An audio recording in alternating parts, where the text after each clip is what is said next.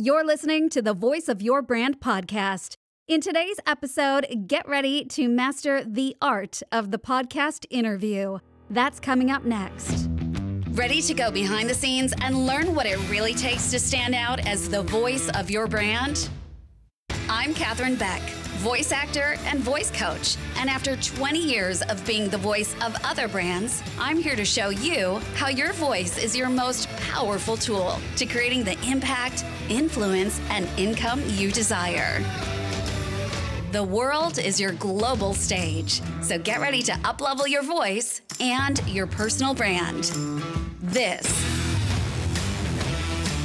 is the Voice of Your Brand podcast.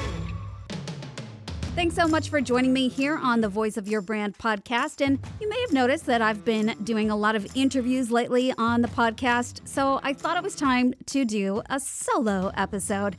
And the reason why I haven't been doing solo episodes lately is because I was taking a step back to think about the direction of the podcast, what I enjoy about it, what you like to hear on the podcast.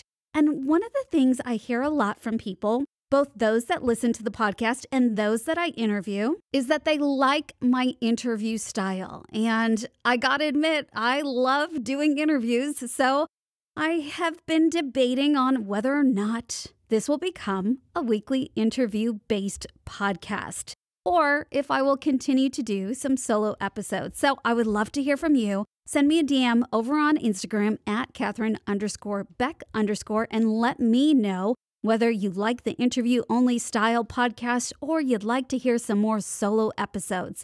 Either way, I would love to hear from you, so let me know. All right, so interviews. That sparked today's episode because I thought it would be really great to share some tips and tricks on how to give great interviews and how to be a great interview guest on a podcast.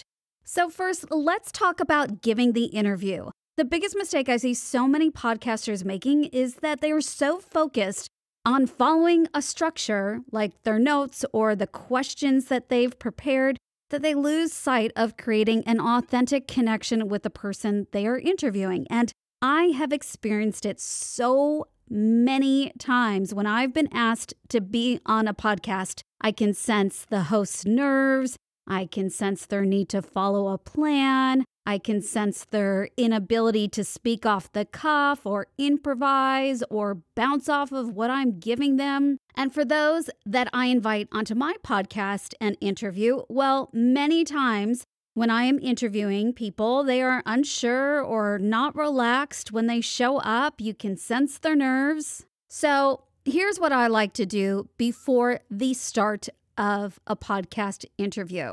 And so take notes if you are someone who is a host, because I cannot tell you how many times I have been on someone's podcast and they just don't know how to start the before you start the podcast conversation. So very important. One of the best things you can do is start with a little bit of chit chat. Get to know the person.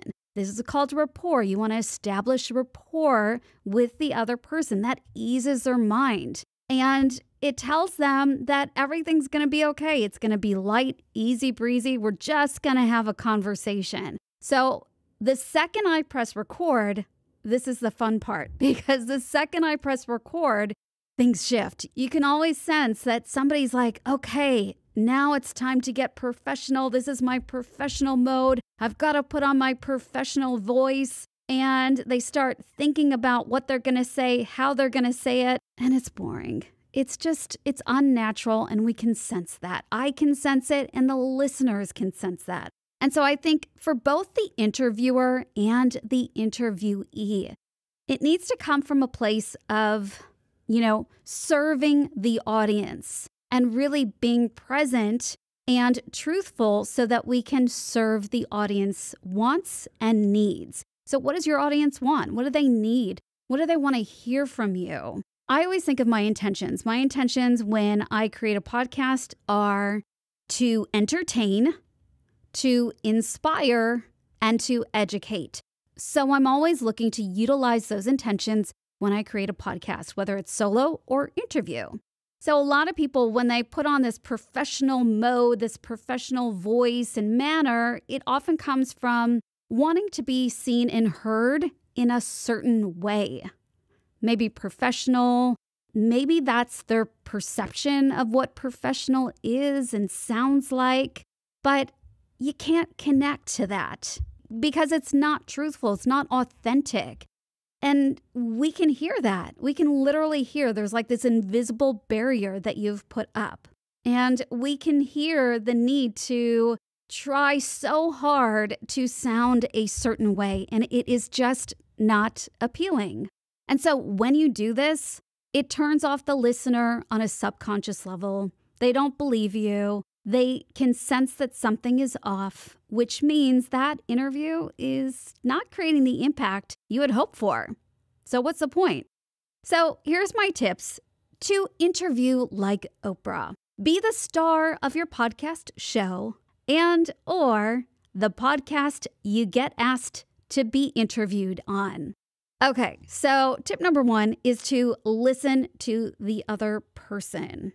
Have you ever heard of active listening? You want to active listen, people. Feed off of what the other person gives you. This creates a genuine conversation back and forth. And as listeners, that is highly appealing. And it also creates a great momentum for the conversation. Tip number 2, mirror off the other person. Mirror off what they give you.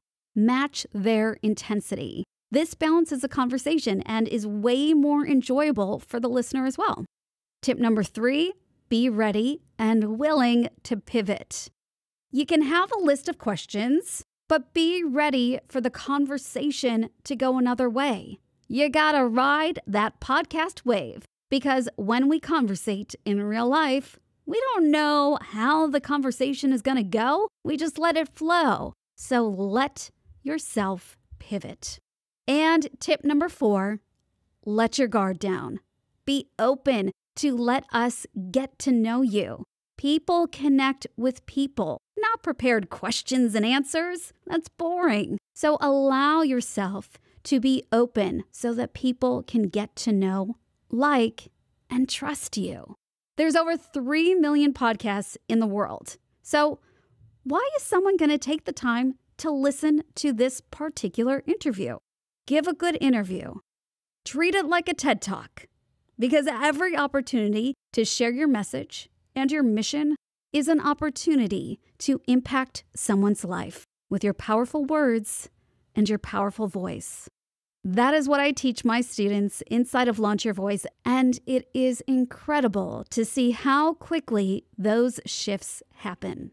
All right, so those are my top tips, my hot tips on how to interview and be your inner Oprah, the art of interview mastery for a podcast. Thank you so much for joining me today on the podcast. And hey, if you are ready to unlock the power in your voice, be heard and be seen, and become known as the authority in what you do, then head over to katherinebeck.com/amplify and we can get started.